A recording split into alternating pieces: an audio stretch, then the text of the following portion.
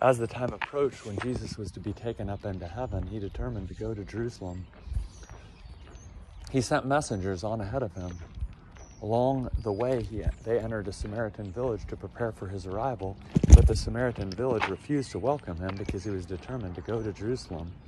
When the disciples James and John saw this, they said, "Lord, do you want us to call fire down from heaven to consume them?" But Jesus turned and spoke sternly to them, and they went on to another village. As Jesus and his disciples traveled along the road, someone said to him, "I will follow you wherever you go."